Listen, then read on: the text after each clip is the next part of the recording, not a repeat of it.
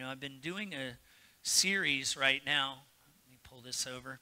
Called The Weapons of Our Warfare. And this is actually a 200 and, I think, 20, 30-year-old family crest of a member of the church. They let me borrow it, but it's actually his family crest. And, it's been hanging on the wall for hundreds of years. But the weapons of our warfare are not carnal, but mighty through God to the pulling down of strongholds, casting down imaginations, every high thing that exalts itself against the knowledge of God. And we've been learning about this in this series on warfare. And we learned what God's weapons are. In the very first one of the series, we learned what the weapons of God are. I gave you a sheet of paper, had over 50 different weapons on it. I hope you guys are studying that. If you're not, you really should, okay? I don't know if we had any more of those or not, but, if you want one, just go to the info booth after the service, and we'll have some out there for you. I'm pretty sure we got a little stack left over somewhere. You should be studying that. You need to know what your weapons are, all right? You got some, Wayne? Anybody want one? Raise your hand. You might be asking for trouble. You may not have enough. So save the last one if we need to print more. But anybody else that didn't get one that would like one, Wayne's handing them out. You can just wait till he gets over by you and lift your hand. I'm going to keep moving, though. We've been learning about the second message that I did was called the arsenal. And we learned that we all have specific weapons that are ours. God has created us uniquely, and he's designed us for spiritual warfare. And we have giftings, things that you do that I don't do, and things that you guys do that I don't do. And we have these giftings, and it's part of our arsenal, our personal weaponry that we're supposed to do battle with. And then we talked about missions as warfare, and we had missionaries, and we talked to everybody, and we were sending people into the world to go into the world and to win people for the Lord. That's important stuff. And then we talked about the armor of God, the helmet of salvation, the sword of the Spirit, which is the word of God, and the shield of faith, and all that cool stuff. And that was the basic armor. We all get the basic armor. But some of us, inside of us, we get the nuke. Some of you are nuke buttons, ready to destroy darkness at any moment. And the nuke button people are the ones who get attacked the hardest. The enemy can see you. He knows your value. He knows what your potential is, and he's trying to steal and kill and destroy you because he knows what you could be and how badly you could destroy his kingdom and the work that he's trying to do. So he's coming at you. But here's the bottom line. If you're coming to Lighthouse Church, we're using the weapons every week. We are using the weapons of our warfare every week in our service. We're not playing around. We are not playing around. We do communion every week. Why? Because Jesus said to do it every time you gather. Why do we do it every time we gather? Because I want to gut punch the devil every week. I want everybody to know who they are in Christ and be reminded that in Christ we have the victory. You've got victory in Jesus. Celebrate that in communion, right? Take communion. You can take it home every day. Go buy yourself some grape juice and crackers. You take communion 5 times a day. If you're in a serious battle, I'd be taking communion at least once a day. Just reminding yourself and the devil whose you are. And that no weapon formed against you will prosper. It doesn't say the weapon won't be formed. It just says it won't prosper. Will not accomplish what the enemy's trying to do with it. We've been doing baptisms we had 3 new converts get baptized today. Powerful, But we're baptizing for healing water and people getting delivered in the tank. We're seeing incredible things. We baptized over 70 people in 3 weeks. And Lisa was one of many testimonies that you heard today. She's like, I haven't felt this good in 8 years. We need more of that. We need more of that. And why she get that victory? Because we pulled out a weapon and we began to shoot the enemy with it. Saying, no, we're not going to put up with your garbage anymore. Right? So, we pray for people up at the altar. Some churches they don't do that. We do it here. Why? Because it works. It's a weapon. We're going to pray for you. The Bible says, lay hands on the sick and they will what? Recover. So we're going to lay hands on you here at Lighthouse Church. If you get sick, you want someone to lay hands on you, you don't have to come to the front. You can call. We can do a private meeting. We'll baptize you in private. I'll come to your pool. I'll come to your jacuzzi. I'll go to the beach. I will find a puddle somewhere and baptize you in it if that's what we need to do. It doesn't matter to me. I will baptize you any way, shape, form that you would like to be baptized. It's like if we can squeeze you in a cup, we'll get you in there. Not going to baptize me in a cup. Not even a jug. But we're operating in the gifts of the Spirit here at our church. We're not playing around. We're preaching the Word of God uncompromisingly. I get nervous sometimes with what the Lord tells me to share with you guys. I'm like, they won't come back next week. And you keep coming back, so I commend you. For, some of you, the people that didn't come back aren't here today, but, you came back. But last week we started talking about satanic strategies. I don't rarely give the devil much pulpit time. I just don't think he deserves it. We're not going to do demonic casting out demons in the service and all that. You need to get rid of a demon, come see me. I'll get rid of that thing, man, in my office. You know what I mean? But this is God's time. This is where we worship Jesus. This is where we lift up the name of the Lord, man. You know what? But, hey, there is a time to get delivered. It's just not while God's being glorified. But we will get you delivered. We've been talking about satanic strategies, and this week I want to expose the enemy's biggest desire to paralyze you. He wants you paralyzed. You know that, right? He wants you paralyzed. Today I want you to know the enemy wants you afraid. He wants you afraid. He wants you scared. He wants you not knowing where you stand in life and not knowing who God really is to you. And he wants you confused and wavering in all that you do so that you, when the time comes and the battle heats up, will fail. Because you don't know who you are in Christ. And see, that's the thing. In the last 3 years at this church, I have been teaching and teaching and teaching and teaching and teaching you who you are in Christ. And I've watched many of you grow tremendously, and I'm very proud of you. Because, the enemy is coming to steal, kill, and destroy. But Jesus has come that we might have life. And the only way we're going to have life is to stand on his promises. We've got to know what the Word of God says. We got to get here on Thursday nights and fill ourselves with the Word. We got to get here on Wednesday nights and fill ourselves with the Word. We got to get here on Monday nights and fill ourselves with the Word. We got to get in our dining room tables and fill ourselves with the Word. Right? It's important. So today I want you to know the enemy wants you afraid. What is fear? Let's talk about it. You ready? So we all experience fear in some way, shape, or form in our life, don't we? I mean, I've been afraid of things. There's the big fears. The big fear, like the first time you give your kids the car keys. That's a big fear for a parent. It's like, we're just like, can't sleep. I can't sleep. The kids are out. They got the car. What are they doing? They're doing everything I did when I got the keys. That's why I'm scared.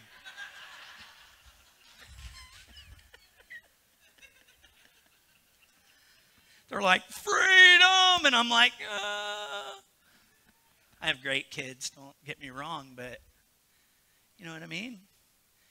I should be in faith going, God, you are my children's covering. You are my kids' protector. I can't protect them, but he can.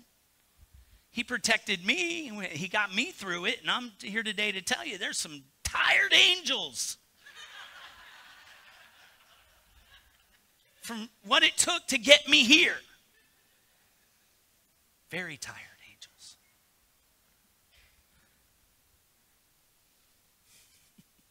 true. But see, if we understand fear and how it works against us, the bottom line is this. Fear is trying to keep you from becoming who God's called you to be. It's one of his greatest weapons. He's trying to move us into foolish actions because of this thought that fear creates. Fear starts with a thought, right? So the Bible says, take every thought captive to the obedience of Christ. If we take every thought captive, then fear will not be able to get a grip on us because we will take fear captive at the thought process rather than letting the thought become emotions. Anybody here ever had an emotion? Hello. Everyone look up at me on this side. Anybody ever had an emotion? Anybody? Emotion? Couple of them? Couple of you? Emily? It's like, what are you calling me out for? I know Renee's had emotions. Right? But the emotions, it comes from this strong, intense feeling. You get fearful, and then you get this intense feeling that I got to do something, or I got to go and I got to worry, or I got to be in fear. And then in doing that, it tries to prevent you from doing something good, from trusting God. What are you supposed to do when you're fearful? Trust the Lord. Scripture says, trust the Lord with all of your heart. Lean not on your own understanding, but in all of your ways acknowledge him, and he will direct your path. You're like, oh, my path's all messed up. I'm so afraid. It's because you're not trusting the Lord for your path and where you're headed in your life. Fear is the most common way that Satan attacks people. The most common. Every one of you have been attacked by fear in your life at some point or another. Some of you, even before you came here today, the enemy was working you. Why? Because the enemy wants you afraid. He wants you to be a little scaredy cat. You see, fear is a master spirit. It's not just like some little gimp demon running around, The spirit of fear is a principality. It is one of the leading spirits that Satan has in his army. And if he can direct you with fear, you will become his. I did. You see, fear is the opposing force to faith. It's the opposite of faith. If you're in faith, you can't be in fear. If you're in fear, you cannot be in faith. See, God wants us to walk by what? Right? God wants us to walk by faith, and Satan wants us to walk by fear. You see the correlation? Fear is Satan's faith. It's like, I need you to believe in what I can do wrong in your life. I need you to focus on how bad I can make it for you, so that you can give me entrance into your life through fear, and I can make that which you fear come upon you. See, when we learn to live by faith and not let fear rule in our lives, listen to me, that's how we can live a fulfilling life for the Lord. That's how we can step into and walk in victory every day of our lives. Because in Proverbs 23:7, it says, as a man thinks in his heart, so is he. So what are you thinking of yourself right now? What are you afraid of? What are you allowing to manipulate you and to move you in a direction contrary to where God wants you to go in your life? I like to say it this way: where the mind goes, the man follows. Women too. Where your mind goes, you're going to follow there. So we've got to take this stuff, this fear stuff, very seriously. I mean, I've seen people's lives totally destroyed from fear. Ruined. I've seen ministries destroyed by fear. I've been involved in ministries where fear kept me pushed down. because people were afraid of what I might become. It's real stuff. All of us. What are we creating with our fear in our lives? We're going to have to really look at this today. Because the bottom line is this: we as human beings, we're just suckers for the spirit of fear. He's like picking us off, and we're just like, yeah, I'm just going to buy into everything. We buy into it. We really do. Myself included. I'm not pointing any fingers, It's, what's that guy on the TV or something? Points at himself. See, the bottom line is fear it's a spirit. It's a demonic spirit. It doesn't come from God. Fear is not of God. Because God is love, God is power, and God is authority. See, when you have a sound mind, you're not in fear. That's a key. We're going to come back to that.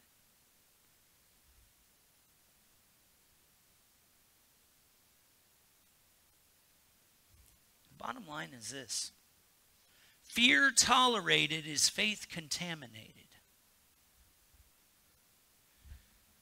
If you are tolerating fear in your life, your faith is being contaminated by it.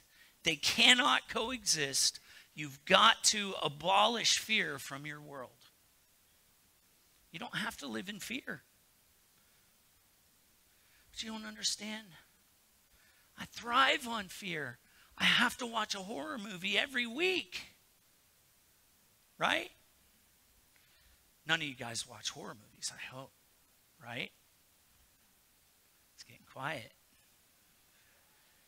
They're one of the biggest fear breeders on the planet, I can remember telling Jacob here, said, take the garbage cans out to the road. He's like, it's 10 o'clock. He was littler, not now. He would do it now because he's big and buff and, he'll take on the chupacabra, and snap its neck. But when he was littler, be like, hey, go take the garbage cans to the road. What? I don't want to take him out. I was like, go take him to the road. And he'd be like, all the way out to the road, and he'd run back as fast as he could. You know why, right? Because he took 3 steps and he heard, cha, cha, cha, cha. He heard, clink, clink, clink, clink, clink. Fear is a learned behavior. The enemy's programming you with it every day. Somewhere along the way, you're being programmed. But fear tolerated is faith contaminated. And Romans 10:17 says, so then faith comes by hearing, and hearing by the word of God. Right? So if you need more faith, if you need to attack some fear in your life, the only thing that you can attack it with that's going to be effective is the word of God. You're going to have to attack it with the word.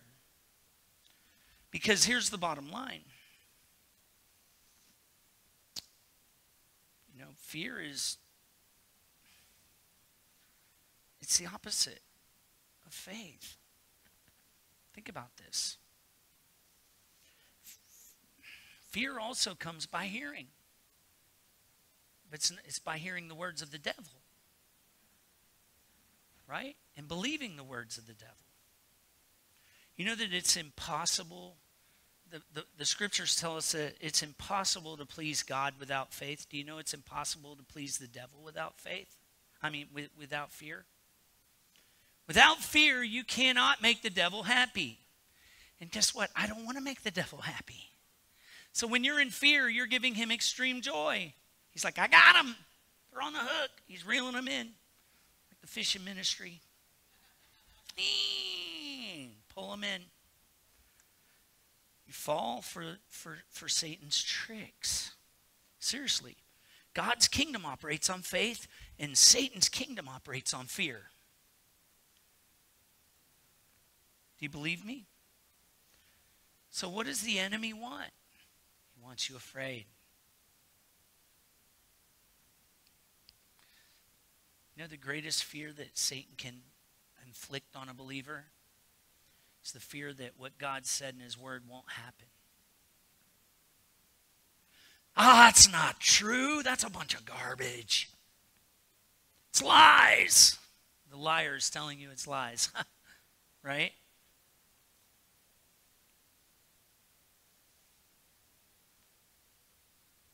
Let me give you an example. Philippians 4:13. We all know that one, real popular. I can do all things through Christ who strengthens me. Anybody remember that one? Right? What's Satan's through fear says, no, you can't. You can't do all things through him. You have sin in your life. You're way below his standard. You cannot do all things. That's the lie. That's what, and it breeds fear. Then you're like, maybe I can't. Maybe I can't do all things. Maybe I'm in trouble. Maybe I'm going to fail. You see it, right? Satan says, that's not true. I'm here today to say, yes, you can. You can do all things through Christ, and he will give you the strength. If you're in him, you're a new creation. You're a new creature. Old things have passed away. All things have become new.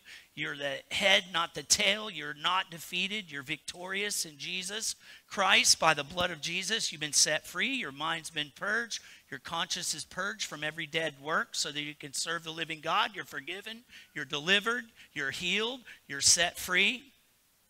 Everything this book says about you is true. The only things that are not manifesting in your life are the things that you fear are not happening or true yourself. It's his inroad. Do you see it? If he can get you to doubt, if he can get you to waver, if he can get you in fear, he can pull you off of the truth, because the Bible says that we'll know the truth and the truth will set us free. Well, if he wants to keep you bound, then he's got to get you off the truth. Fear is one of the greatest tools that he has to do that. Look at Eve. Did God really say you can't touch it or eat it? He threw the little touch part in because she was probably holding it. You don't look dead, you're touching it. God didn't say they couldn't touch it, he said they couldn't eat it. He's lying, and then he gets them fearful. Fearful that they're missing out on something. Oh, he just doesn't want you to know the difference between the knowledge of good and evil. You see it. His trickery is always to build fear, to keep you from experiencing what God has already given you. You know you're not trying to get anything from God. He's already given you everything in Christ. If you are in Christ Jesus, God has given you everything at the cross that you will ever need to have a successful life as a believer. The only reason you're not experiencing some of the blessings that you have been given is because you're in fear. And you're doubting that God really wants to do it for you because you look at yourself and you go, I'm not worthy. So why would God do that for me? Because he gave it to you as a gift in salvation through Christ. Not of works, lest anyone should boast. It's a free gift. Grace is grace. You're either in it or you're not. You can't be like, I have grace today, and then tomorrow, well, I sinned, I'm not in grace anymore. You got to settle that whole, the sin's been dealt with thing in your life. Because all sin does is it breeds fear. Fear that God doesn't like you. Fear that God's not acceptable, or that you're not acceptable to him anymore. And that's a lie. Jesus has set you free. He's given you everything that you need to live a godly life. But your fears got you running from the God that paid the price for you. He paid your bill and you're running from him, thinking you owe him when he gave it to you. We think we owe him, like, I have to live my life a certain way. I have to do this. I have to be a certain way or God's not going to be happy with me. No, the minute you accepted his son and the gift of salvation in Jesus Christ, God's never going to be happier with you than he is in that moment, and his affection towards you is never going to change. In spite of yourself. Doesn't matter what you do. Like, what? That's a license to sin.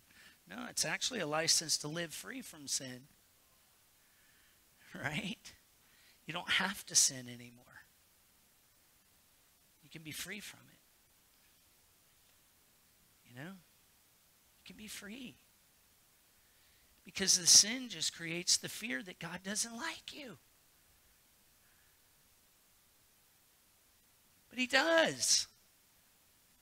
We don't have to live in fear. So I want to ask you an important question today. You ready? Everybody look at your neighbor and go, here it comes.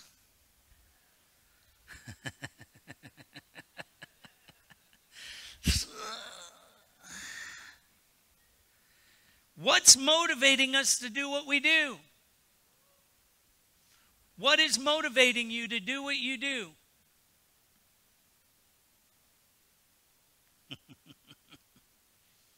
Because you're doing all kinds of things in your life driven by fear. A lot of you, myself included. And it's way deeper than you realize. Let me say way deeper. Our motivations have got to be renewed to the Word of God. It's our responsibility to take this Bible and renew our motivations. Why do I do what I'm doing? Why do I get so upset when people cut me off in traffic? Because I'm afraid they're going to slow me down. I'm afraid they're going to make me late when I left late to begin with. And that's why I'm stressed out.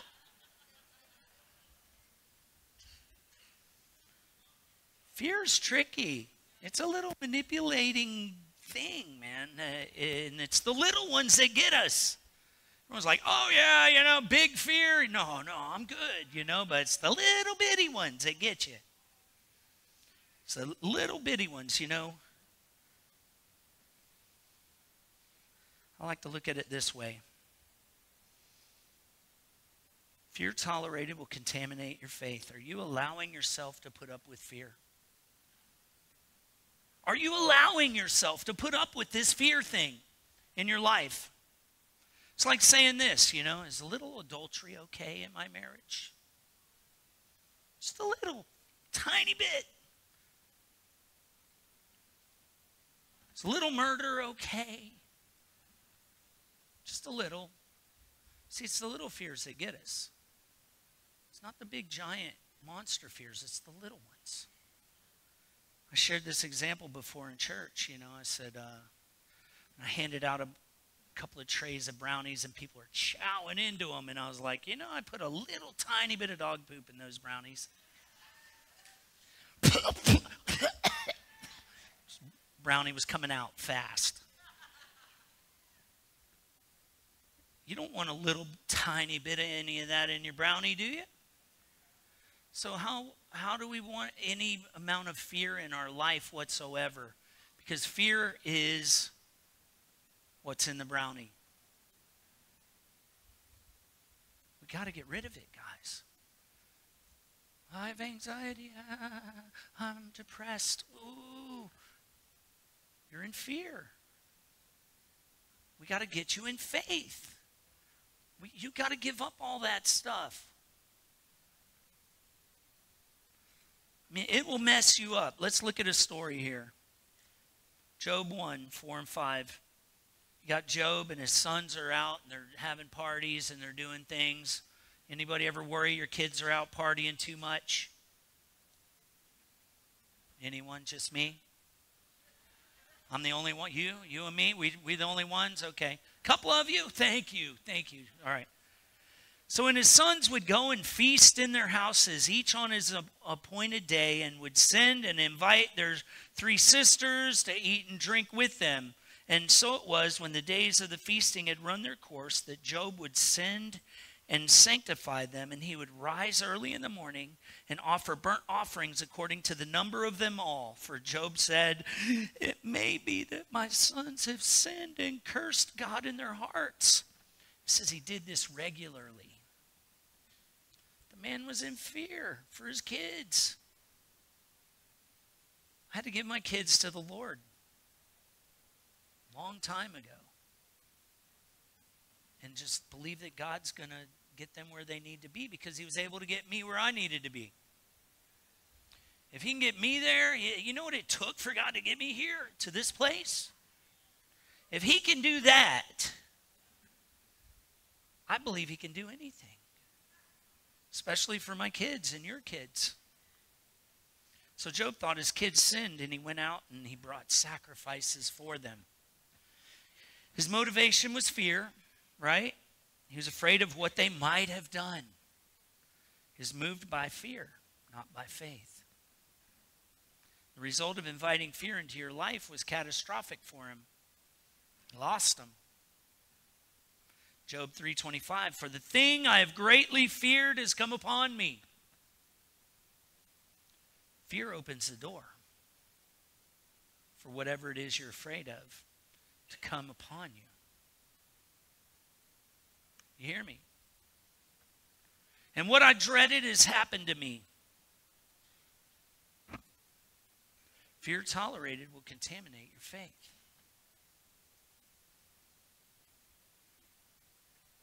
You know, I like to look at Jesus. He was the perfect example, right? Let's look at him for a minute.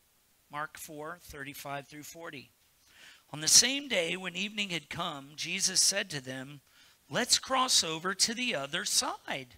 Now when they had left the multitude, they took him along in the boat as he was, and other little boats were also with him. And a great windstorm arose, and the waves beat into the boat so that it was already filling. He was in the stern, asleep on a pillow. The whole world's coming unglued, and where's Jesus?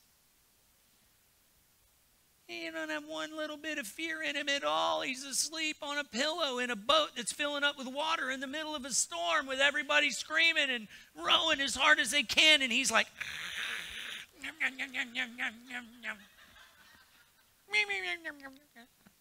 out like a light, totally at peace.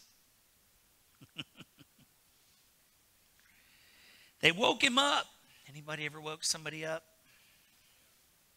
Teacher, do you not care that we're perishing?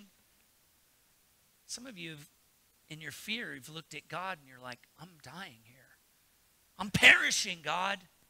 This is too much. What is happening here? And he arose and he rebuked the wind and he said to the sea, peace, be still. And the wind ceased and there was a great calm. And he said to them, listen to this, why are you so fearful? How is it that you have no faith? When Jesus said, we're going to the other side, that should have been all they needed to hear. I'm here today to tell you, Jesus is telling you, you're going to the other side. You've been given eternal life. You're going to the other side. You have been sealed and set in motion as a believer, as a person of God, and his faith is all that you need to go to the other side. Do not look at the wind. Do not look at the waves. Don't look at the storm. Don't look at the people panicking around you in your life. Look to the Lord and tell the Lord, I'm with you. You said we're going to the other side. I don't care how I get there. He was able to walk on water, and anybody with him could have walked on the water. It wasn't about the boat. Where was your faith? Does this make sense? How is it that your faith is so challenged in your life? God's word should be enough for us. We've got to settle these issues. If we don't know it, we can't throw it.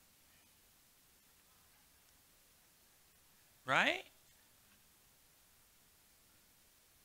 Faith and fear cannot coexist at the same time. What's motivating you to do what you do? Every day of your life, what's motivating you to do what you do? You've got to start breaking it down and looking at it in detail and going, am I in fear right now? Am I in fear right now? Am I in fear right now? And if you are, you've got to go to the Word of God. You've got to find the Scripture to combat that fear. And you've got to stand in the midst of that fear. And you've got to say, enough. That is not my portion.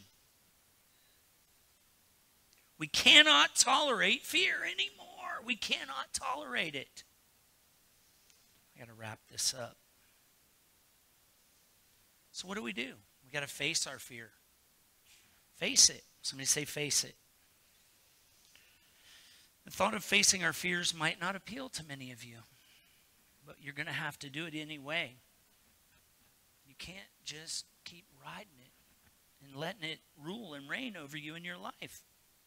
Because in Christ you are able to face your fears and defeat them. 1 John 4:17-19 says, love has been perfected among us in this, that we may have boldness in the day of judgment, because as he is, so are we in this world. There is no fear in love, but perfect love casts out fear, because fear involves torment. But he who fears has not been made perfect in love. If you're in fear, you have not been made perfect yet in the love of Jesus Christ for your life. Does that make sense? So we've got to begin to find these fears and introduce them to the perfect love. His name is Jesus. How do we do that? We got to acknowledge our fear. We got to say, I'm acknowledging that I'm afraid, God. I'm coming to you in prayer. It's just you and me here. I am afraid. I admit it. I need help. Because most of us just like to pretend like nothing ever happened after a frightful experience. We're just like, I'm going to forget that ever happened. You got to acknowledge it. Because remember, fear is a spirit. You got to look him in the face and you got to go, no more. No more. I like to look at it this way. If you burn your hand on a hot stove, right? If you put your hand on the stove and you burn your hand on the stove, you're like, ah!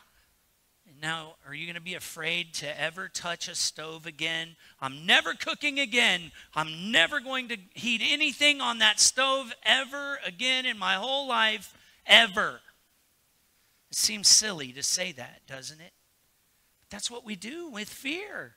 We get into a situation, we get popped with fear, and then we just totally throw the whole thing away. Instead of through the wisdom that we find in the Word of God, we come at fear and we go, okay, I understand you now. I don't have to be afraid of this oven. I just need to use wisdom when I'm around it and not touch it the way that it's not supposed to be touched. Many of you in your lives are actually running from your fear when you need to face them, you need to admit them, and then you need to stand and communicate with your fear and tell him who your God is. Joshua 1:9, have I not commanded you? Be strong and of good courage. Do not be afraid nor be dismayed, for the Lord your God is with you wherever you go. He's always with us. We don't have to be fearful anymore.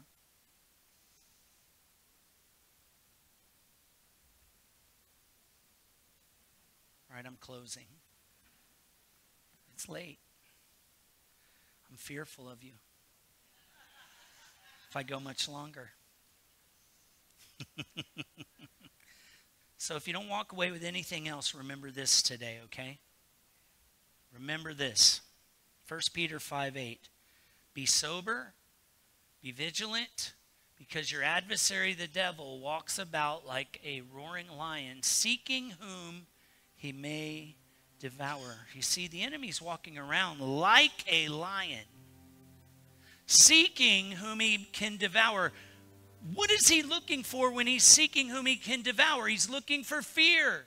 He's looking for your fear. He's looking for your fear, and he's saying, you're fearful. I can enter into you, and I can be a lion, and I can roar, and I can take authority, and I can steal your life and kill you and destroy you because you're afraid. But I'm here today to tell you that this is what the devil really looks like. He says he's like a roaring lion.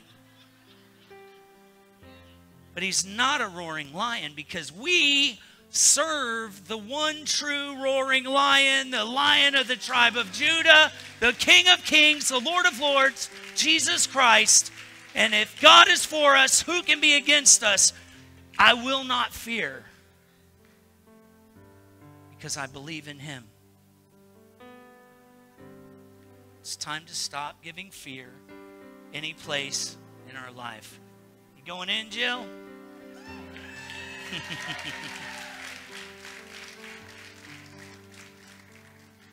Lord, we're just so blessed to be here.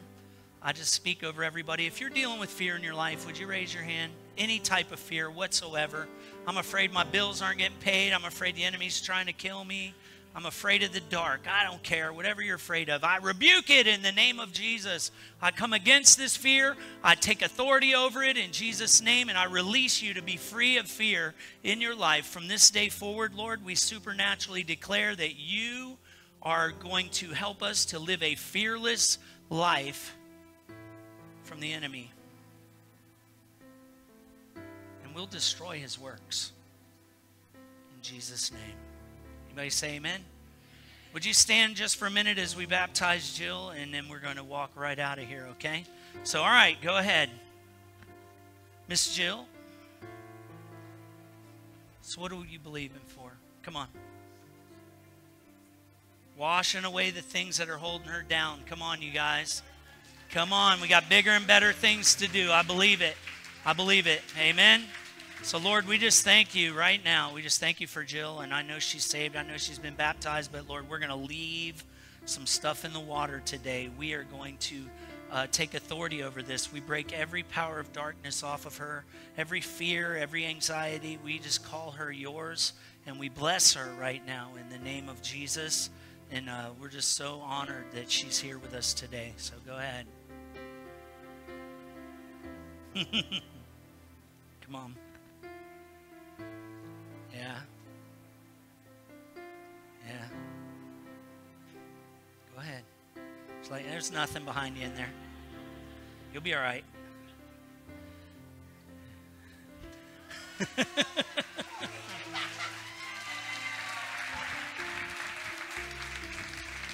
It's done. It's finished. In Jesus' name, amen. Father, we just thank you. Go with us and be with us as we conquer fear. In Jesus' name. God bless you guys. We'll see you next week. Don't forget to come out this Wednesday. Generational Ministries Night.